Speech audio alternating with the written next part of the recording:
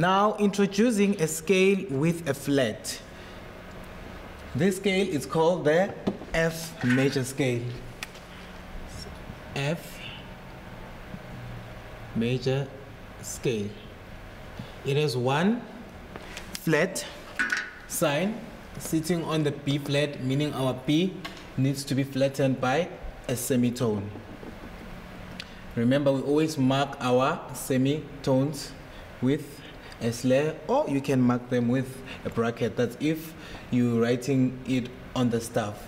The fingering for the right hand, it is a bit different from that of C and G and D. Now for the right hand, we go 1, 2, 3, 4, then flip over to 1, 2, 3, 4. So we end with a 4. So I'll just show you that on the piano for the right hand. So that will be 1, 2, 3, 4. You flip over 1, 2, 3, 4. I'll do that again. 1, 2, 3, 4. 1, 2, 3, 4. Easy. Now for your left hand, it's still the same, keeping the same fingering that we were using from C. We go 5, 4, 3, 2, 1. Flip over 2, 3, 2, 1.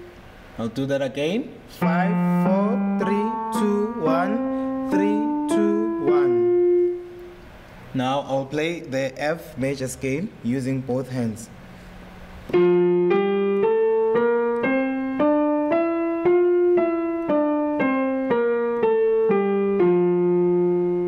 I'll do that again.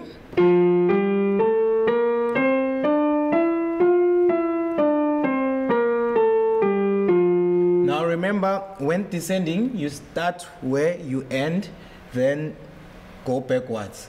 For example, for the right hand, you start on 4. 4, 3, 2, 1.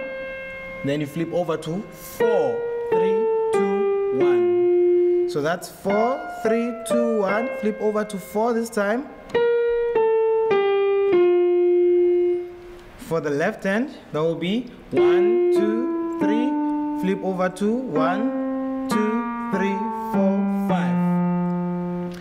That's 1, 2, 3. Flip over 1, 2, 3, 4, 5. That's the F major scale on the piano with the correct fingering.